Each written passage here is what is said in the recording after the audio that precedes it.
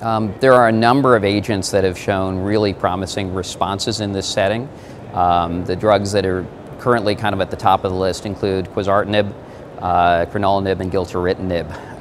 And we're presenting data, I'll be presenting this later today, on gilteritinib from a study called Chrysalis, which was the first in human study of that compound. Gilteritinib was designed basically to if you had a checklist of all the things you want in a FLT3 inhibitor and a checklist of all the things you don't want in the inhibitor, you wanted something that could check all the boxes, and that basically does it. It's highly potent, it's highly selective, it is active against resistance mutations, it can be given once a day, and this study established that it was both safe, tolerable, highly active, and generated very durable responses.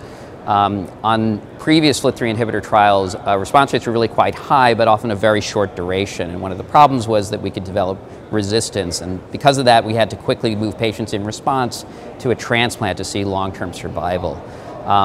Only about 14% of patients treated with gilteritinib on this study went on to transplant after study therapy, and yet the survival on this study looks at least as good, if not better, than any drug we've tested in this setting, and even looks better than we see with salvage chemotherapy, leading the drug now to be undergoing phase 3 development. So that's a very exciting result, and a drug that's been extremely well tolerated.